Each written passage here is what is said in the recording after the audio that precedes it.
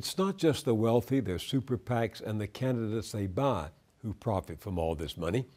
Dan Frumkin and Paul Blumenthal at the Huffington Post report that the top 150 political consultants and media buyers already have grossed nearly $500 million in this election cycle, and there's still 5 months left to go. These vast amounts of cash, much of it from anonymous sources, have rightly been described as dark money, and few have pursued the dark money trail more vigilantly than the people who coined that phrase, the hard-working journalists at Mother Jones magazine. Clara Jeffery and Monika Bauerlein have been the co-editors of Mother Jones since 2006. Clara Jeffery was senior editor at Harper's Magazine and worked at Washington City Paper in Washington, D.C. Monika Bauerlein was the investigative editor of Mother Jones and an editor at City Pages in Minneapolis, St. Paul. Their Dark Money project is produced with support from the Schumann Media Center, of which I'm president. Their latest issue of Mother Jones is a spellbinding look at dark money's history in the 40 years since the Watergate scandal brought down Richard Nixon in a tangled web of break-ins and bagmen. Welcome to you both. Thank you very much. Bill. Love your cover. Wanna buy an election. Dracula with his jacket open and an American flag in it. Wanna buy an election. Both parties play this game. Both parties raise as much money as they can, go as close to the law as they can, will do almost anything to raise it. But is there some distinction between the money that flows through the Republican Party and the money that flows through the Democratic Party? It used to be more equivalent than it is today. I mean, we remember covering the Clinton-era scandals, and at that time, that was really a time when we saw the Democratic Party turning to big business and to Wall Street for funding that was no longer coming from organized labor and other Democratic constituencies that lost the clout that they used to have. But now it's the money coming from conservative and deregulatory interests is so much larger and so much more extreme, better focused in many ways that it puts to shame what Democrats can do. I mean, let's look back at Obama's ability to raise, a pretty decent amount of money from Wall Street. And, Obama managed, for better or for worse, the response to the recession did not come down heavily on the banks, did not, no one's in jail. There's been some scolding, but nothing's really happened to the hedge fund managers, to the big banks. And yet that money is not 100%, but close to 100% going to Romney this time, because those interests see in Romney and see in the Republicans that their agenda is going to be pushed to where they want it, that it is a more extreme pro-business, deregulatory climate that the Republican Party is eager to usher in. Both sides can play this game, but Republicans have an inherent advantage in that their natural constituency has a lot more money.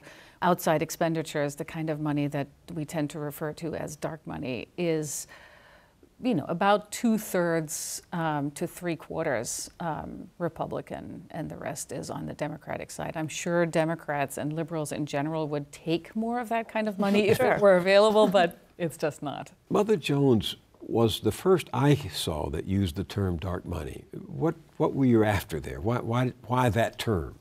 Well, we were searching around for a metaphor, and we had some celestial inspiration, as it were.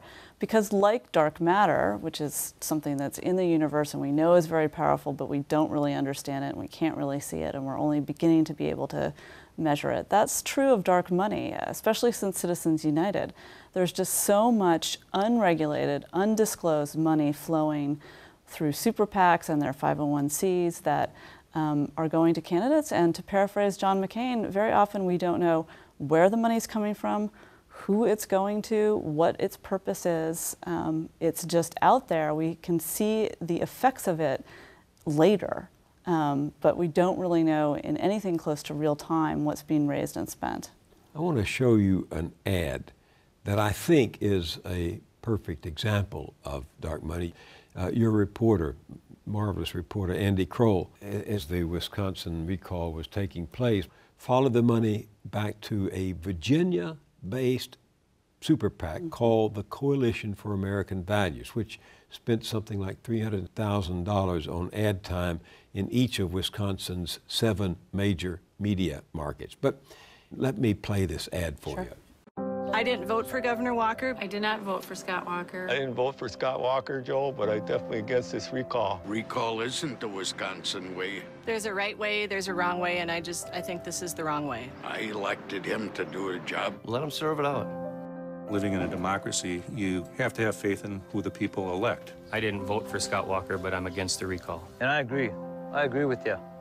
End the recall madness. Vote for Scott Walker, June 5th.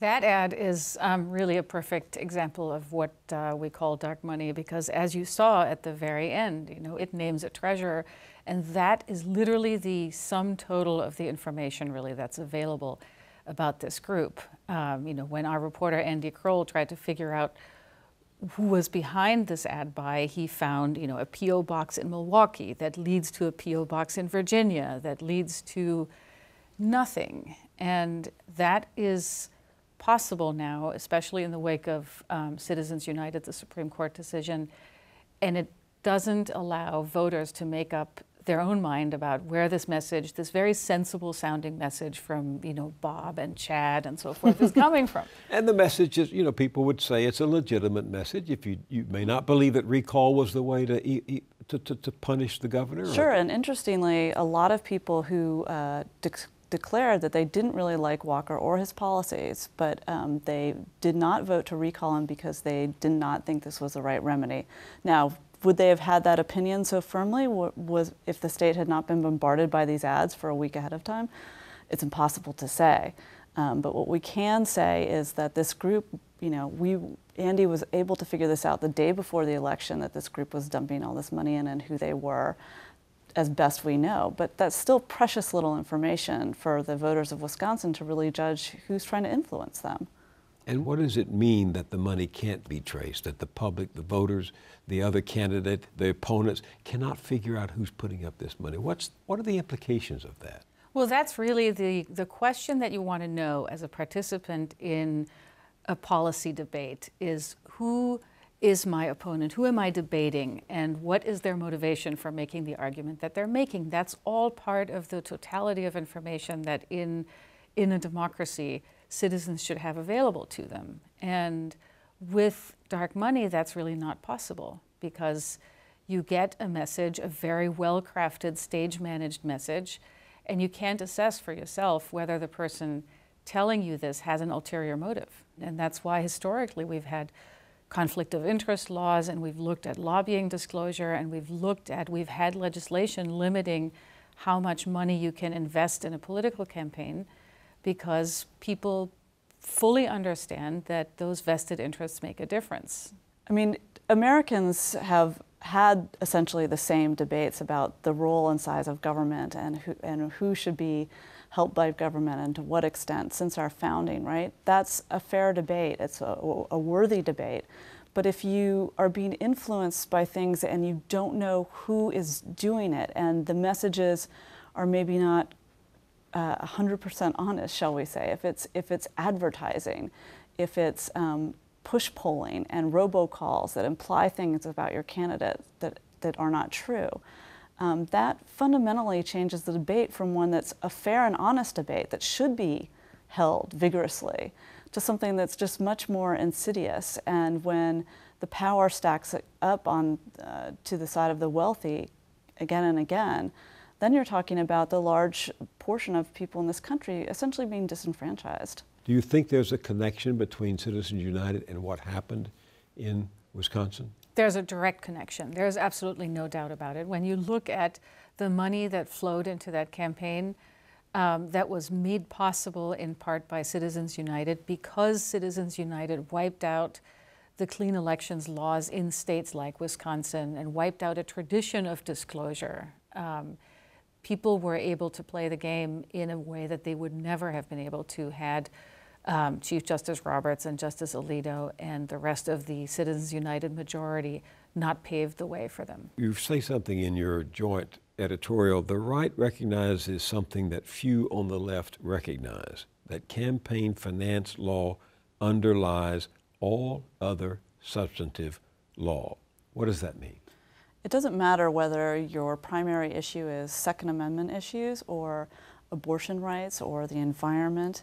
All of those policies are made by politicians that are now deeply and unhappily influenced by the kind of money that's sloshing through the system. So essentially you can create the regulatory landscape that you want if you can essentially buy elections. Take the role of the U.S. Chamber of Commerce, which represents these very huge corporations. And the instant that the Supreme Court ruled in Citizens United, the Chamber of Commerce said, we're going to be a big player. And even when a district court, a district judge required that they disclose the money they're giving, they just thumbed their nose at the court and said, we're not going to. Right, that ruling came down a few weeks ago, and the district court was essentially saying, groups like the Chamber of Commerce, you will have to disclose your donors. And the Chamber of Commerce said, no, we're not going to do that. We'll wait for appeal. And I think it's a pretty straightforward calculus. A, they can have, by spending in this election, they can guarantee the results that they want in these elections. But also, they're looking at a Supreme Court that has come down quite clearly on the side of deregulation. So the Chamber of Commerce can contribute unlimited amount of money that it has collected from corporations and wealthy individuals, and we'll never know where that money is coming from, right? Well, interestingly, yes, they can, exactly. And that's what one of the things that everybody was wondering after Citizens United first came down was who will be the first, which corporations, which individuals will expose themselves to public scrutiny by going in and taking advantage of their freedom to spend money however they like, wherever they like. And the answer, it turned out, is nobody. Everybody likes to hide behind an organization with an innocuous name like Americans for Prosperity and, Americans for Apple Pie, and spend unlimited, unregulated money without any scrutiny and any disclosure. Or they give their money to the chamber, knowing full well that the chamber will spend their money, generally, to eliminate regulations that are onerous to businesses, whether they're Clean Water and Clean Air Act type of regulations or tax regulations or pushing for things that would rein in the subprime industry. The Chamber of Commerce is going to try and make it the least friction to business as possible. And so corporations don't want to be known that they dumped a ton of money into one particular race, but they can give money to the chamber with the full knowledge that the chamber will do it.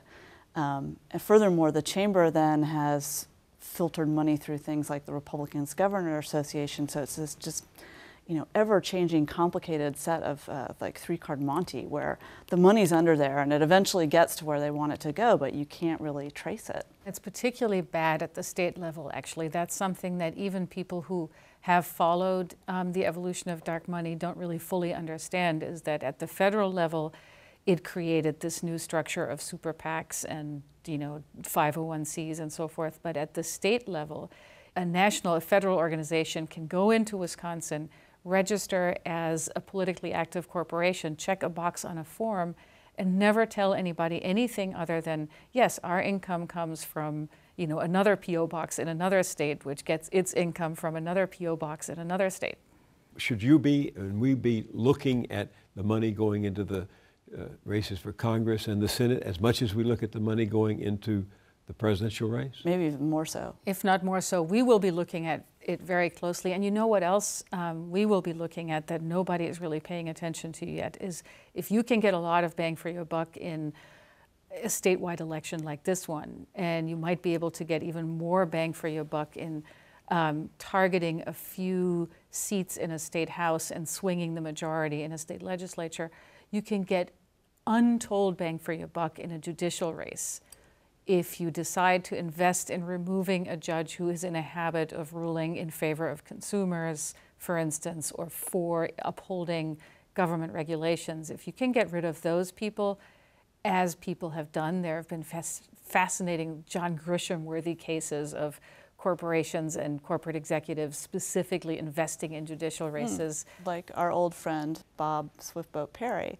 who has given money to every single member of the Texas Supreme Court which in their race for office, which ruled in his favor regarding a lawsuit involving the sort of quality and conditions of, he makes his money by being a mass, the biggest home builder in America. And basically people who were suing him for having shoddy construction, you know, they ruled in his favor. It's impossible to say that they wouldn't have otherwise. But here's the thing, the appearance of corruption is almost as bad as actual corruption, because it just makes people think that they have no stake in their government. Well, I agree with you about the appearance of corruption, and that was the main argument when I was young in journalism. But the fact of the matter is, it seems to me as a journalist today, it is the actual corruption, the payback, in which the donor gets favorable regulations or favorable judicial decisions. That's corruption. It's bribery by another name. And I think what's interesting is it also works to some extent the other way. When the politicians are shaking down lobbyists because they so desperately need the money in the race, I mean, the lobbyists say, you know, it's not us shaking them down. They're shaking us down. But they are locked in this arms race where they just have to raise more and more money. I mean, we broke down how much Congress people have to raise per hour. And say in the case of our own Senator Barbara Boxer, if she just fundraises for 40 hours a week, she has to raise $2,400 an hour. I mean, that's just a phenomenal amount of money that they have to raise. And, you know, ordinary people don't have that money to give.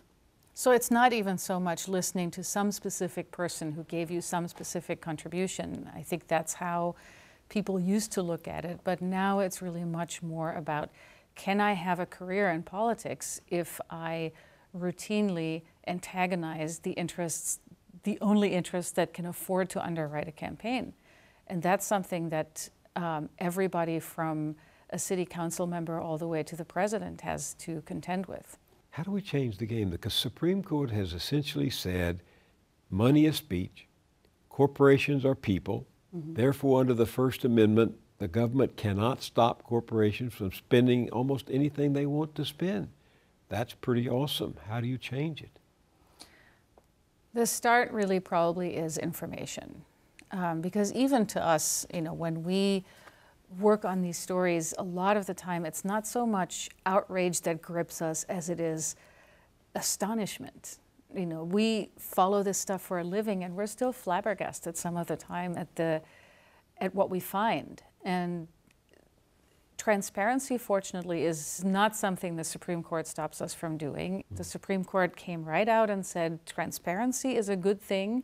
It's Congress's job to make sure there is transparency. You over there take care of that, knowing full well, of course, that it's very, very difficult to get an incumbent Congress to mandate transparency. But in theory, there's nothing to stop the Congress from passing fantastic disclosure legislation tomorrow. Well, in fact, there was a Disclose Act introduced a couple of years ago, and the Republicans killed it. Mitch McConnell in the Senate killed the Disclose Act. That's not very encouraging. But it's back.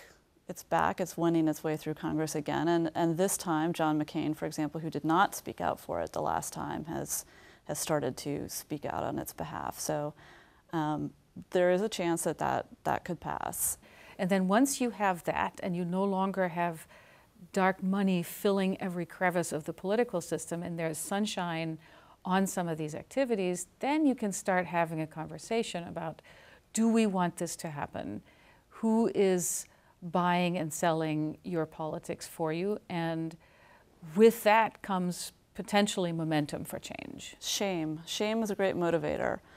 And sunshine would allow, you know, us to see who is doing this and for what reason and in real time. I mean, that's completely possible. It's not like, you know, in the days of old where if someone gave money, the FEC couldn't possibly know for a full quarter. I mean, they can know right away. We just need the laws to demand that transparency happen immediately. In fact, we have fantastic tools. I mean, now with what's available online, you could really make this kind of information available in real time to voters in every channel imaginable. You could annotate every political statement with pop-up video showing who paid for it. Create a Twitter stream showing exactly who gave when and what, you know, in real time. So that's all technologically possible. It's just a matter of pressuring Congress first to pass the Disclose Act or something like it, and to have similar measures in the state houses, and just to bring some transparency back. And really, what can be the argument against transparency? Yeah, I what mean, can be the argument against transparency? Not a good one that I can think of. I mean, I can see all kinds of reasons why corporations and other vested interests wouldn't want people to know that they're doing this, but it's really hard to make an argument, a public argument. Clara Jeffery and Monika Bauerlein, thank you very much for being with me. Thank you so much for having us, Bill. Thank you.